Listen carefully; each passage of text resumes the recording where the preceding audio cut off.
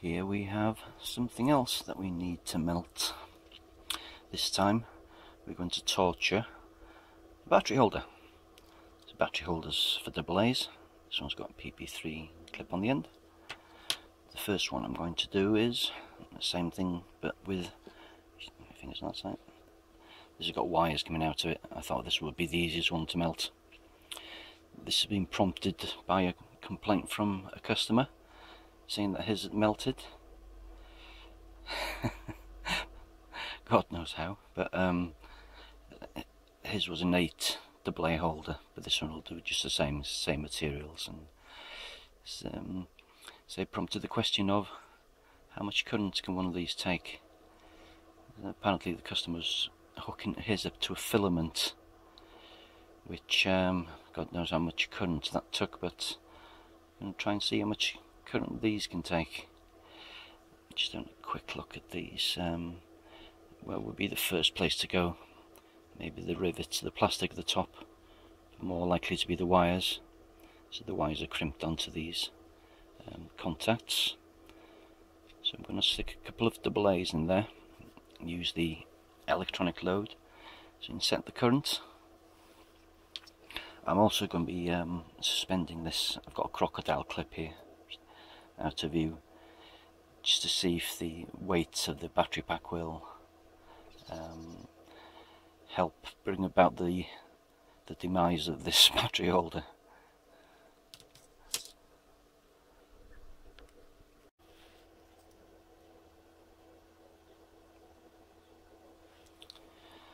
So I put 2 newly charged AA's in there.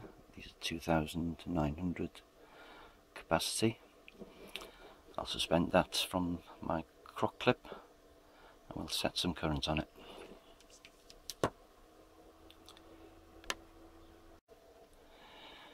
Okay, so that's suspended. I think these battery holders are probably good for about 3 amps. So let's go beyond its safety. Let's call it 6. On the battery should be maximum about 8 amps, so let's go for 6 and see what happens. Zero that out first one.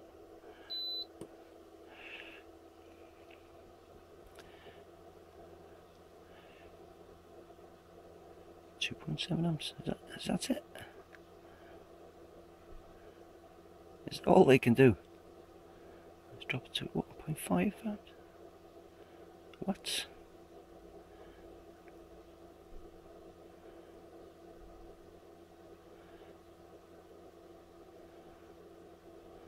Let's go to that's 7.9 per cell. That's only 1.3 amps. What?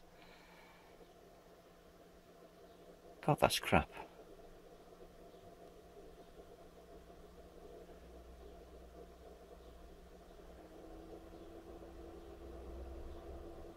Oh well.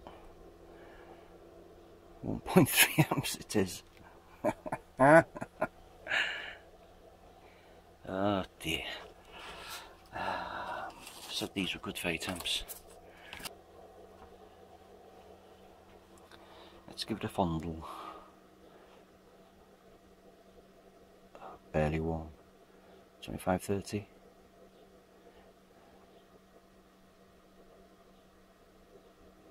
That's about the same.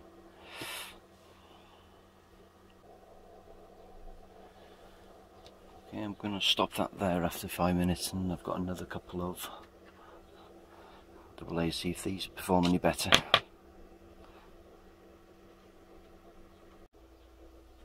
That's the other setting. Let's see what that gives me, see if the voltage collapses on these as well. They do exactly the same. 1.4 volts. 0.7 per cell. Bloody hell. I wish I had some AA alkaline to test it with, but I don't.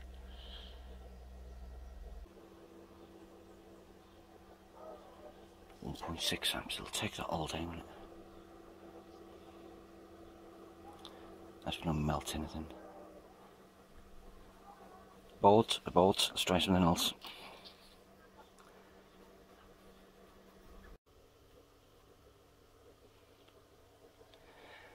So on to plan B. So the AA rechargeables didn't work. Don't have any alkalines, so I've modified it a little bit. So all I've done here is just bypass the batteries, just put links in, so the current is flowing through that, courtesy of 4.8 volt D cell pack. Should be good for about 15 amps. Some tests I did on it last time.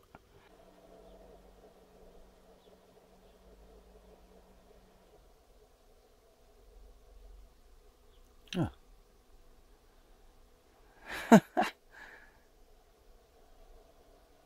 So happens to my electronic load.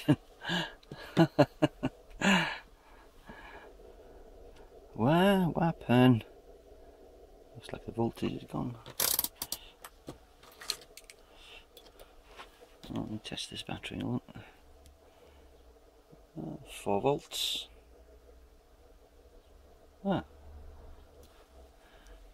Something appears to have opened that circuit. What can it be? Is it intermittent fault, or is that something melted? Can't see anything obvious. It's nice and toasty.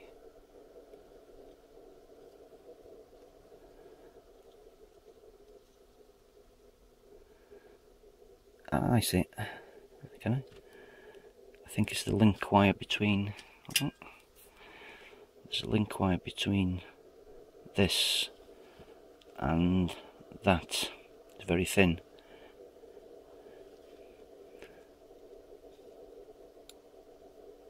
I can actually see if it's gone or not. Do some investigations off camera. Very weird things, these battery holders. See that's on 0 volts, and that's connected up to the battery. I've got that slightly compressed on my finger, but when I stretch it, it comes back on. What kind of wire is this? You compress it, it goes back to 0. I was looking for a break in this and I couldn't find one.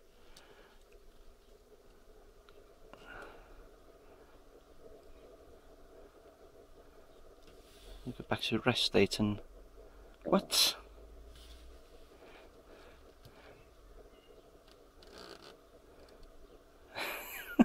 I'm at a loss. It's connected straight through to that side's fine. Wire's not broken. Just there's nothing there. You know what? I'm going to just stretch this wire and see if it'll stay on. I'm not going to keep my fingers on it.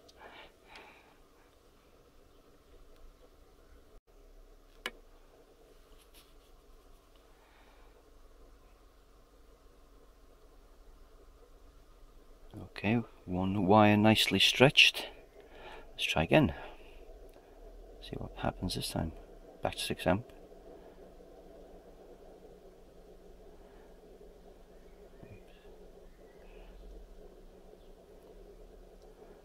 See if we can get an internal short in the contact this time.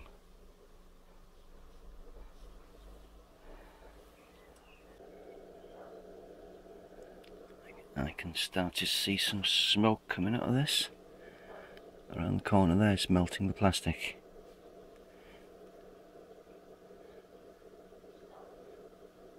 Was this some kind of nichrome wire or something? And they're made out of resistive wire.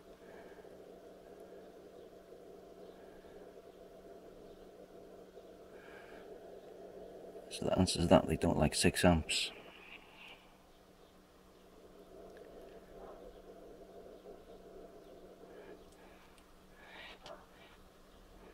If I can zoom in a bit on that. So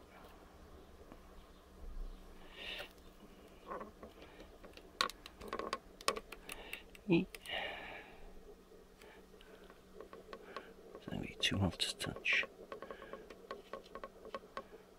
It's melting there in the corner.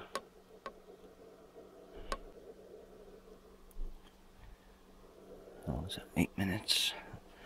I'd have thought it would have been these wires would have been the first things to go. That's not too hot. too hot to touch. I expected those to go to about 3 amps, those wires. It's this bit. That's what's gone first. You see bluing up as well.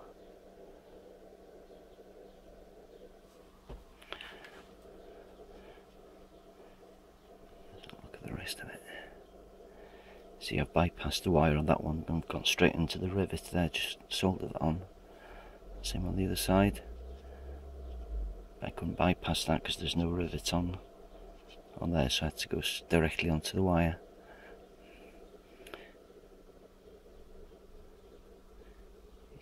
See, that's a cheese slice. See how hot that gets. And it's gone again. Ha! And it's back again.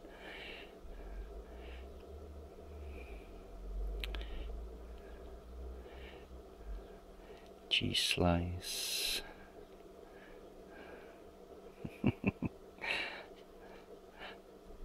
I think that's good enough. It's melted.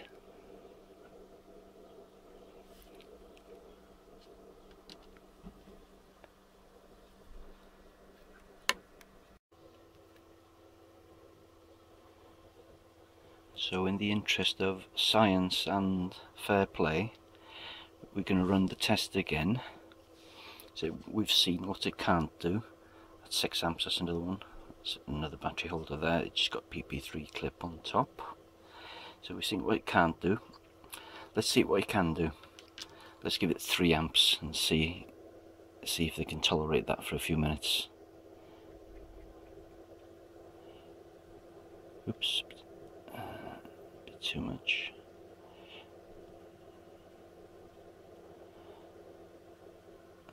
There you go, 3 amps.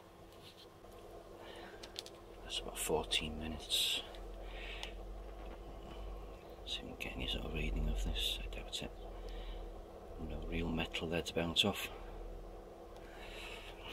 It's about 20 degrees. And I'll look at the back of the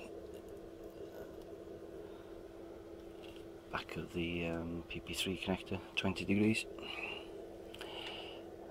On top of the pins, 20 degrees. Don't believe this all the time. Let's have a fondle.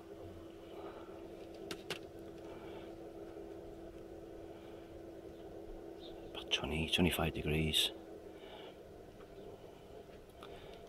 No problems, no sign of them melting.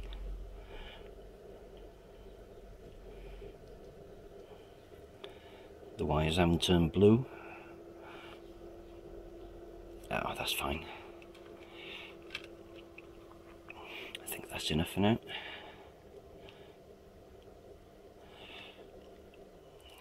Turn that off.